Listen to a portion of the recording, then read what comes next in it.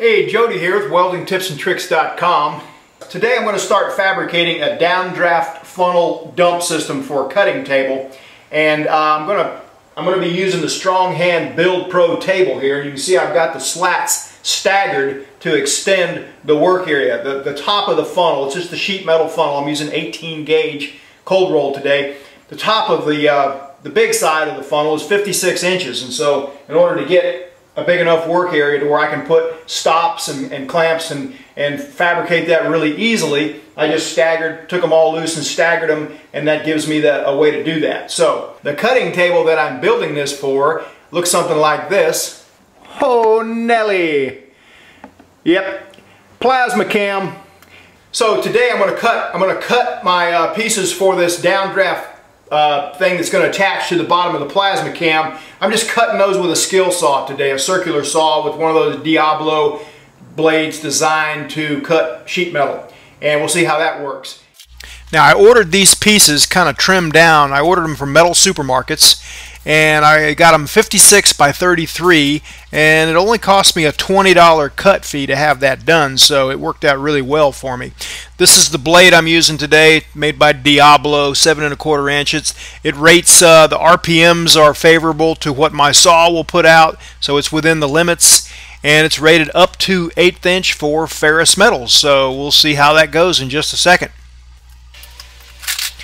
I've got a straight edge clamped there, 1 1/8 inch off the line. That's what the fence on the saw wound up being. So I'm going to slow it down to real time right here, just so you can get an idea on exactly how long it takes. I timed this cut. It seemed to be roughly 30 seconds from the time I actually started cutting until I got the whole thing cut. And it's about 36 inches, roughly, about a 36-inch cut.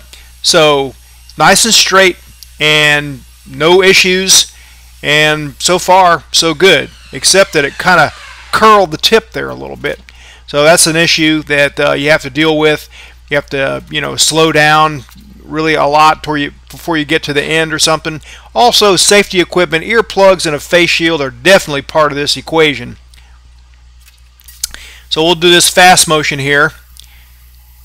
So far, I'm really satisfied, but like I said, sometimes it curls the end up, and this is only 18 gauge, pretty soft stuff, so I'm flattening it out here pretty easily, and then I'll do a little dressing work with a slitting wheel, a cutting wheel on a 4 1/2 inch grinder, and that will be no problem. In fact, while I had that 4 1/2 inch grinding disc on the grinder there, I figured, well, I might as well make one cut with that and see how long it takes, because that's really not out of the question to cut some stuff like this with a 4 1/2 inch cutting wheel. And it took about twice as long. So it took 30 seconds with the skill saw, and then roughly a whole minute, and plus I had to change blades in between, because it takes really, I guess if I had a brand new blade on there, I might be able to make exactly one full cut, but I didn't, so it took changing blades midstream to do it, but wasn't a horrible affair. I mean, I could have actually done this whole job using this grinder here with a cutting disc on it. Also got to cut some little reliefs in the ends here, and I'm just marking that with pocket knife, Leatherman tool. Putting a scribe line on there because it's got some bolts and stuff underneath that won't make clearance if I don't cut it. My face shield was getting all nasty, so I made a little trip to Home Depot and bought some new earplugs and mask and face shield. So cutting those little reliefs here with the 4 1/2 inch grinder and kind of deburn them a little bit, no problem. So I'm going to put them up here with a little riser piece to see exactly how they're going to look. Put some stops on the table here, and this is an easy way. I want to check it along the way and make sure I'm not messing up, make sure everything kind of looks like it's supposed to look, and this is a good way to do it. It's really quick here, just kind of get an eyeball and see if everything looks like it's going to be like it's supposed to be. And this is when I got to thinking, and that's always a dangerous thing. When I get to thinking, I thought, wow, when I get this thing all tacked up, it is going to be bulky and hard to handle, and if I have to move this PlasmaCam table to another location before too long, it's going to be hard to do. So I thought, what if I put some piano hinge on there instead of tack welding it? What will happen then? And next thing you know, I'm at Home Depot buying some piano hinge, and figured, well, why not give it a shot? At least if I can tack it on the outside, I can cut the tacks loose if I have to cut it loose and move it. And while I'm fabricating it, since I'm working by myself all the time, I never can say, hey, hun, will you hold this? Because there is no hun where I'm working in. So anyway, I figured I'll go with the piano hinge just for ease of fabrication, if nothing else, and why not take a chance, see how it works. So far, it seems like it's going to be a good idea, but you know, things like this can fool you. Picturing something unfolding in your mind can be deceiving sometimes. So I'm putting it up there again, making sure it you know, looks like it's going to work, and it still does. Still, so far, not a horrible idea. Looks like if I tack it on there, it will fold up flat again. But I'm going to tack it and you know, make sure. I have been fooled before on something I anticipate, and then, you know, turns out completely different, and then I got to cut everything loose. So just putting a bunch of tacks on here, and this will tell the tale. I put it up there again and unfold it, and actually it's working out way better than I thought it would. So every now and then I have a good idea, I guess, maybe, I don't know, but that looks like it's going to work. So I'll make this thing in 2 halves, and that'll make it a whole lot easier to put on the table. And it folds up if I do have to move it. If I do have to move it, I'll just fold it up like this after I cut all the tacks loose, and I can just put it in the back of a truck or my Jeep or whatever and move it to wherever I want to. So I'm going to clamp some flat bar to the bottom of the PlasmaCam here, and then I'm going to tack weld to that. And this is how that looks from underneath. These are just some beam clamps that I've got. I'm going to clamp this underneath, and then I'm going to fish the piece underneath, kind of hold it up, and get a few tack welds on it and see how it looks from there. If I have to cut the tack welds loose, it won't be any big deal.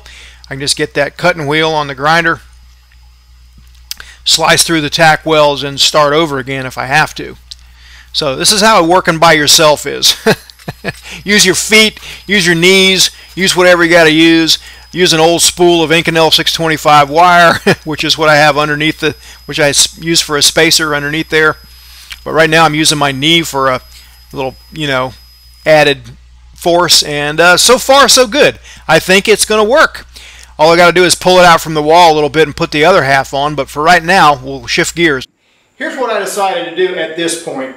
Okay, I'm gonna take a break from the project there. You can see I decided to put those piano hinges on there. It's kind of an afterthought. I thought this thing's going to be bulky, and I may have to move it again. And rather than cut those welds all out, I'll just put the piano hinges on there, and then tack those on there, and then tack everything else together. And if I have to, you know, seal it up with speed tape or RTV or something, that'd be no problem. I thought to myself, well, this doesn't really help anybody out as far as what I normally do on videos, tips and tricks. So I'm going to take a break right now, and we're going to weld some outside corner joints in some of this 18 gauge and also some 11 gauge and maybe even some thicker stuff, and see what these 115 volt MIGs will do. I've got one inverter power source, 140 amp inverter, that's the green one over there, and then I've got another one made by AHP. It's a 115 volt MIG. It is a transformer style, so it's a little different. There are some differences in the arc and differences in the capability. So let's go ahead and weld this first outside corner joint with just some of these scrap pieces of 18 gauge that I cut out for those reliefs. Set the wire feed speed to 100 inches a minute, and I did that by pressing the trigger for 6 seconds and then measuring with a tape measure till I got 10 inches. Add a 0 to that, and you got 100 inches a minute. And that actually is working out pretty well. That's a pretty close setting here. It's nice and smooth, nice smooth arc. I just set the voltage to match on a piece of scrap. But now we're going to weld some 1/8 inch thick, so I've got to crank it up a little bit. I'm going to take a guess, and I'm going to set the wire feed speed on, you know, the to about what it needs for 1/8 inch thick metal, but I'm just guessing at the voltage, and we'll go from there. So my first stab is actually pretty close, just guessing. You can hear that arc is pretty darn smooth. But I increased the voltage a little bit thinking that would improve things, and it did. Made it even better. So that's 1/8 inch thick going downhill. 1/8 inch thick is about the cutoff for me as far as going downhill. We'll see how it does. I left the settings the same for this 1/4 inch outside quarter joint. So I left the settings for 1/8 inch thick, and you can see it's not exactly hot. It's going to look okay, but it's not exactly getting down into the bottom of that root where we'd like it to. But just for kicks, I left it the same just to see how it would weld. We'll see what that looks like in just a second. Not too bad, but what we're going to do now is crank it up. Crank that wire feed speed up to about 90% of how it'll go. And we'll adjust the voltage on a piece of scrap till we get it to weld smooth, and weld another one, another outside corner joint on the same 1/4 inch thick steel. And you can see that's nicer. That's hotter, getting down into that bottom like it should be. And I'm pulling this. You could push it, you could pull it. I'll do a little pushing on the next machine a little bit. I just decided to pull this one out. And it's a good hot machine. I've still got a lot to go on the voltage. So if I went up to 035 wire, I could go a lot hotter even on just little 115 volt MIG here. Alright, let's swap over now to the AHP 140, Alpha MIG 140, and we're using 024 wire here. Have to set the wire feed speed higher, 165 inches a minute, smaller wire, so it needs more of it, and we'll start again using the thin stuff, the 18 gauge.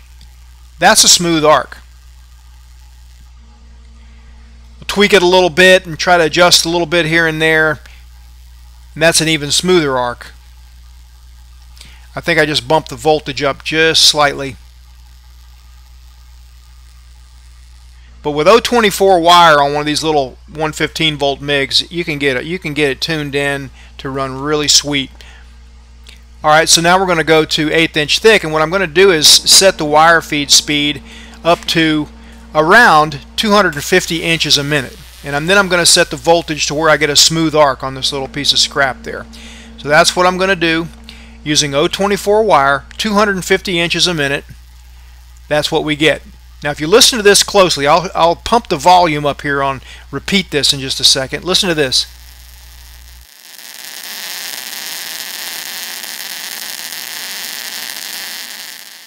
You could hear a slight stutter in that arc, so what I did, I increased the voltage just a little bit and it got rid of that. Now it's ultra smooth.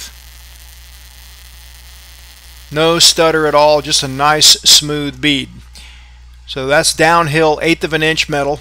Now 1/8 of an inch is about as thick as I want to go downhill, but that's a whole topic for another day. I'm going to go to 1/4 inch, and I'm pretty much going to try maxing it out, everything, and then weld on this little scrap piece of metal again and see where I need to go from there. And well, I'm max voltage and max wire feed, and it sounds like I have too much wire feed speed, so I'm going to bump it down just a notch. Weld a little bit again, and I hear it stuttering just a little bit, stubbing a little bit, so I'm going to lower the wire feed speed just a little bit again, and then that seems like that's going to be a fairly smooth arc. So now we're going to weld the 1/4 inch at that setting. Max voltage, but somewhere around 8 on the wire feed speed. Now to start with, I'm pulling this, and you can see it is not getting down to the very bottom of that root like you would want it to go. It's maybe 80%. So if I use a different technique, or if I prop this thing uphill, I could get it done. Definitely could get it done uphill. Or I could get it done if I use CO2 gas instead of 75-25, but keeping everything the same today. Now we're going pushing a little bit, and you can see it's flowing down in there, maybe a little, maybe 80 to 90%, but not really melting down into the root of the joint. So want a little bit more power for 1/4 inch thick here. Okay, just got finished with all the outside corner joints, and here's a couple of observations. Number one, this is a transformer machine, the AHP. These are both 140 amp MIG machines. This is a transformer style machine, a little heavier weight-wise, maybe 10 to 20 pounds heavier, and it seems to like a little less wire feed speed. It runs better with a little less wire feed speed than the Everlast. I know from experience that this one runs really well with CO2. You can get a little bit more heat a little bit more heat out of the CO2 on this one, I know that. Let's take a look at that repair that I did a few months ago using this machine along with CO2 gas. I had to go weld a little doubler, so I used a 1/4 inch thick metal against 1/8 wall square tubing here on an engine hoist, and you can see that is fusing in, it is wetting in really nice to the front edge of the puddle because I'm using CO2 gas here, and that gives you a little more heat per a given voltage, especially with smaller diameter wires. So it's not like a cold weld, it's getting really down into the root of the joint there, which is what I wanted because, again, it's an engine hoist. And you can see that the progression is actually somewhat a little bit slower than if you run 75-25. It gives you a little time to adjust, and it gives a little time for the puddle to heat up and everything to fuse in instead of just mounding up and piling up. Okay, so you can see that was wetting in nice, and it kind of was a slow progression. The Everlast seems to run better with a little higher wire feed speed, so it's a little stiffer, more pinpointed arc. Another thing is the wire feeder mechanism. The Everlast is a little bit more substantial wire feed mechanism, cast aluminum with a metal arm. This one's got a plastic wire feed mechanism here also. Not saying that's bad because I've got a Hobart 210 MVP that it welds like a champ, and it also has a plastic wire feed mechanism, and I really like that machine. So arc is different. Transformer versus inverter. Also, the main thing would be the inverter definitely had more power at max amperage. I didn't even get close to max settings on it with the 030 wire using welding on the 1/4 inch steel, and it was hot. So that's typical. You're going to get more juice out of an inverter. That's what they do. Just remember though, if you're in the market for a 115 volt MIG, make sure you got a 20 amp breaker. That's going to be the difference maker no matter what kind you get. Alright, well that wraps it up for this week. Now I'm going to be doing some more on this little downdraft chute here. I've got to get this PlasmaCam running and making some parts. Anyway, if you like what you see here, hit that subscribe button.